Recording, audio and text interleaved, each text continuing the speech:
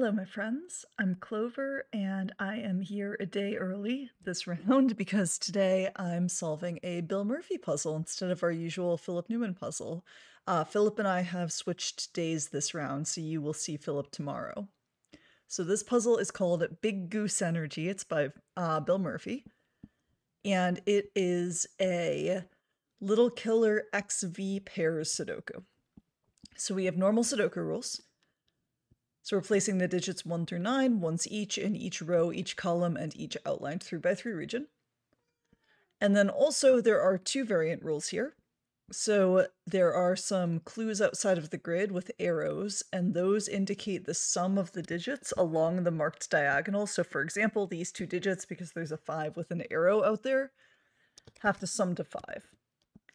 There are also some X's and some V's in the grid, and those tell you if there's a V that the two digits on either side have to sum to 5, as in V in Roman numerals. And if there's an X, the two digits on either side have to sum to 10, which is X in Roman numerals.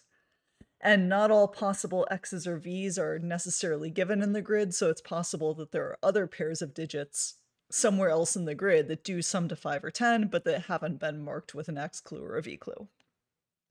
And those are the rules. Let's go ahead and solve this Bill Murphy puzzle. So this looks like a straightforward place to start. So we have a 4, and the only way to do a sum of 4 in two cells if the digits both see each other is for those to be 1 and 3. And because of these V clues, these two cells have to contain 2 and 4. Now 2 plus 4 is 6, and so this sum is 14. So the remainder to get to 14, when we're starting with a sum of 6, is going to be 8, so there's our first digit. These two digits sum to 5. So those can only be 1, 2, 3, or 4, and because of the X clues, these can only be 6, 7, 8, or 9. Now, if these sum to 5, and these both sum to 10, so their total is 20, that tells you that these two must sum to 15. But the total here is 18, so the remainder is going to be a 3. So we can eliminate 3 from both of those.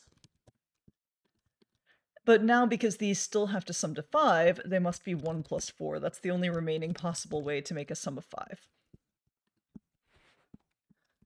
Okay, so that gives us some headway here.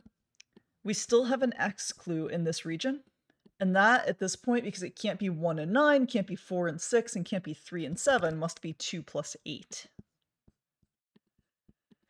16 in two cells is 7 plus 9.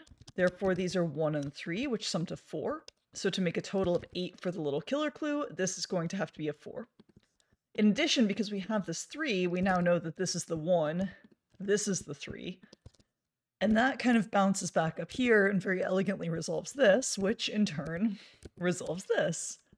And now this 2 here tells us that this 2, 8 goes this way around. And even, we can even go further. We need a 7 in this region. It can't go down here because there's a 7 in region 9 already. So we're going to place it there. Let's see if we can get some of these. So 2 and 8 can't go in those cells. So they must go here and here. And these have to be 5 and 6. Okay. These cells will contain 15, so there's only 6, 7, 8, or 9. These are both X's, so their total sum is 20, so if we subtract off the 15, we get 5. So these two sum to 5. But because these two sum to 5, and we have this 13 clue, we know this is 8. And that resolves this. We can also eliminate 8 here, but because we still need a sum of 15, those now have to be 6 plus 9. The 4 is going to disambiguate which way around those go. And now there's only one way to fill in this remaining X clue. It is as 3 and 7. So now we need 2 and 5 to finish the region, which finishes this. And I bet we could also finish this last corner box if I know Bill. Those can't be 5s. This can't be a 9. That can't be a 7. This can't be 6, 7, or 9. So that's my 5. And sure enough, Sudoku carries us through. That is how we finish our last corner box. So let's see what we can do with the other regions. These two cells sum to 5, but this one can't be 1, 2, or 4, so the only remaining possible digit that's low enough is a 3. These two cells sum to 5. This one can't be 1, 2, or 4. So the only remaining one that's low enough is a 3. So now 2 and 3 are here and here, so we can't place 2 or 3 in these cells, so they go here. Therefore, these two pairs of B's that sum to 5 have to be 1 and 4 in both cases. So those will go there. So now these will be 7 and 9 to finish the row.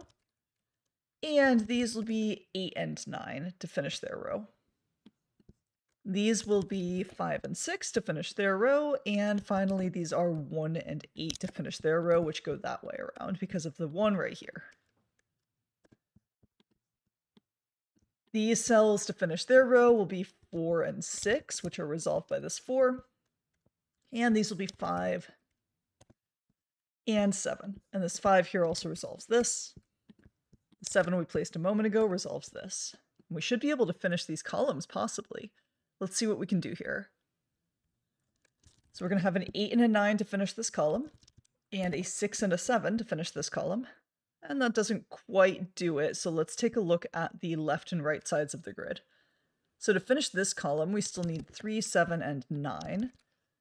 So this needs to be 1, 3, or 7, but it can't be 3 or 7. Those are already used. So that is a 1, 9 pair, and that's going to give us our 8 and our 9.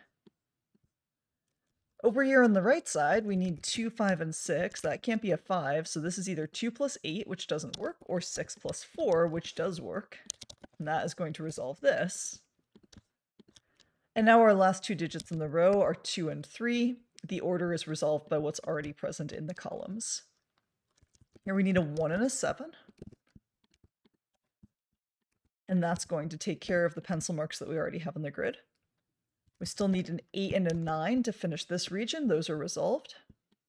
In this row, we're going to need a 5 and an 8. And in this row, we need a 4 and a 6. And that is how you solve Bill Murphy's Big Goose Energy. I enjoyed solving a Bill puzzle, a little bit of a change of pace for me. I hope you guys enjoyed this one as much as I did. Solve it yourself with the link in the description below this video. And I will see you again in 4 days. Catch you later.